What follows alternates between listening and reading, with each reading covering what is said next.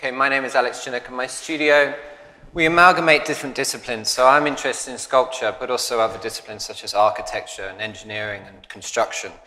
And we're particularly interested in the materials and the processes and the sculptural possibilities, therefore, of modern industry. The work we create exists in the public realm, temporarily, always. This is a piece we created called Telling the Truth Through False Teeth. And we took a dilapidated factory in Hackney about 2 years ago, and we created the illusion that every single window across its facade, 312 of them, had been identically smashed and cracked. And we did that using 1,248 pieces of glass. Now, this very neatly kind of embodies a lot of the different things that we're interested in, the kind of the philosophy that we bring to our project. Each thing that we create is unquestionably playful, but the path that we take to get to them is incredibly complex. And what a key consideration is for us is this idea of cultural accessibility.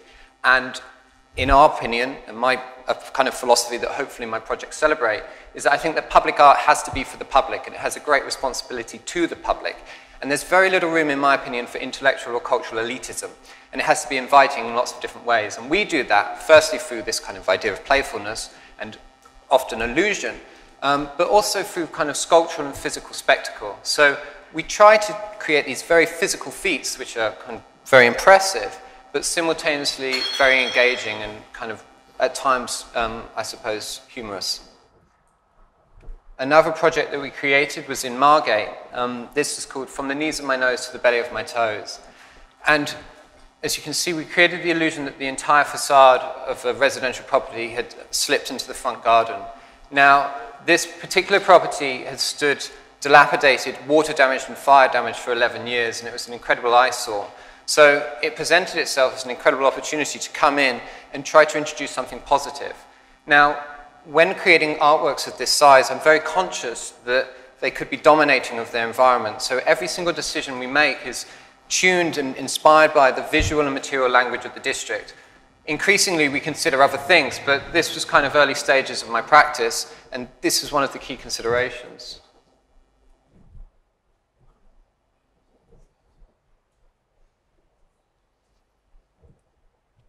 This was a project that we started a week after we finished the sliding house, and this is just south of Blackfriars Bridge. It's called Under the Weather but Over the Moon.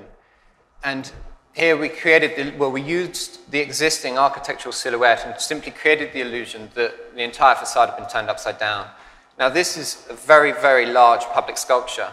But again, because we use the visual and material language of the district and the architecture and the buildings that surround it, it has the ability to disappear. And I feel that public sculpture should never scream for attention. I think you should find it before it finds you. Otherwise, I think it becomes overly obtrusive and inconsiderate to the space in which it stands.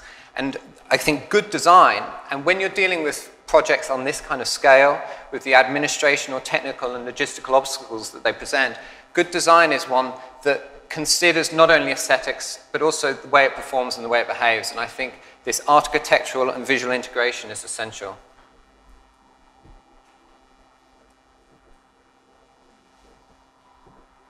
It's worth saying that up to this point, all three projects we produced with absolutely no money. So while working on other jobs, I dedicated all of my time to facilitating the relationships and the resources to make it possible.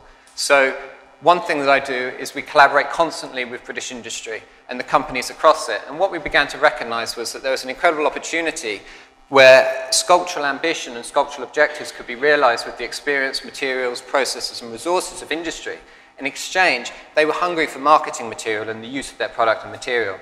And it was a key factor in, I guess, facilitating the growth of my practice and hopefully my career, where there are so many artists in the world, the only route to progress is where you forge your own path. And we did that via facilitating such relationships.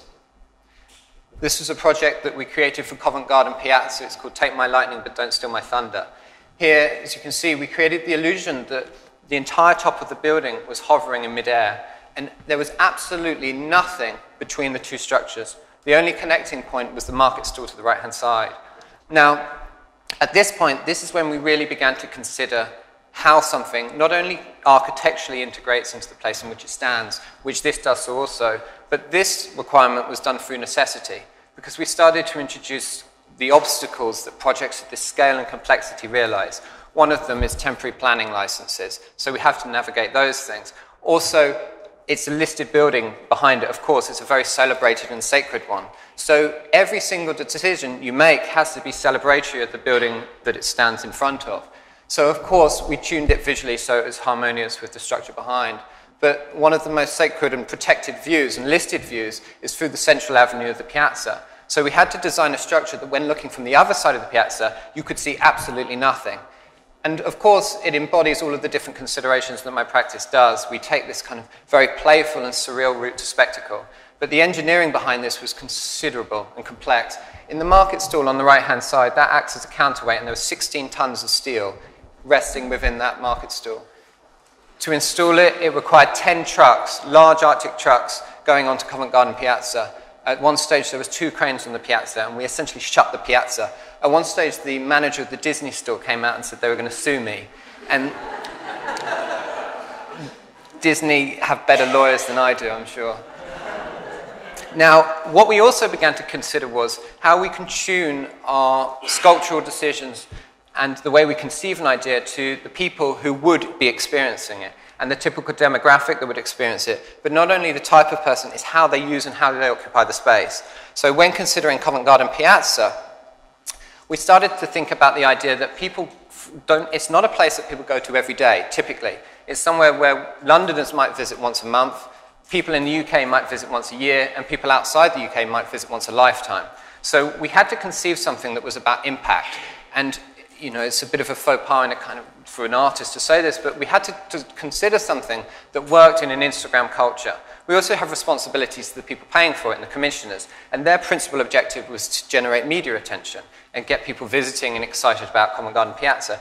And I think we achieved it. It was on the national news in 35 different countries, and the footfall of Covent Garden Piazza for the month that it was there was increased by 20%. So in lots of different ways, it was considered a success.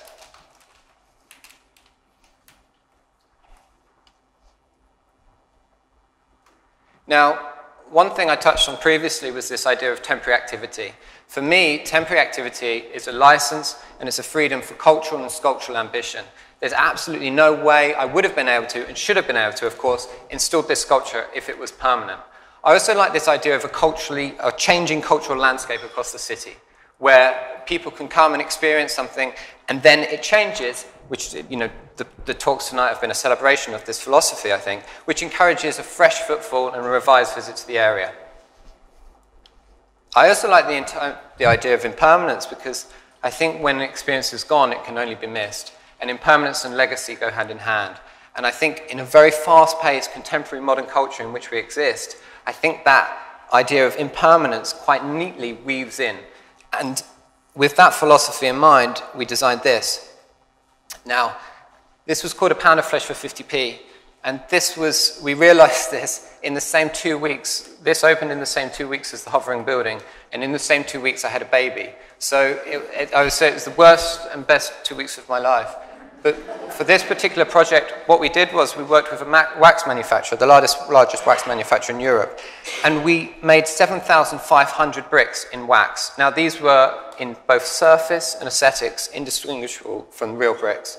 And then we made windows and doors, all of them in wax. We even made the glass in wax. And then over 45 days, we melted the house. That's the wax bricks, that's how real they were. That was the sun-kissed moment. Now, this idea completely celebrates this idea of impermanence, where it wasn't just a philosophy, it was the physical object and the performance itself. And this particularly hones in on this idea of tuning our sculptural decisions and our cultural decision-making to how people use the district. So where Covent Garden was about impact and a one-off effect, this was just beside London Bridge Station, so it was on a real commuter path. So it allowed us to create a piece that was about transformation and change, because the people would experience it every day and it would change for 45 days.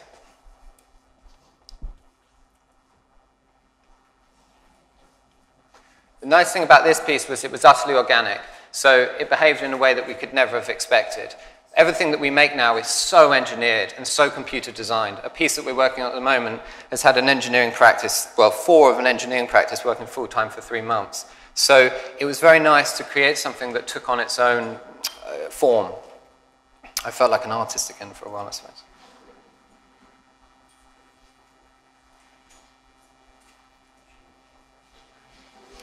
And so just after this, again, with this idea of illusion, spectacle, construction, engineering industry, we produced this piece on the South Bank. And here, we created an illusion that a real car was hanging upside down. And, well, this does many of the things that I've been explaining, I suppose.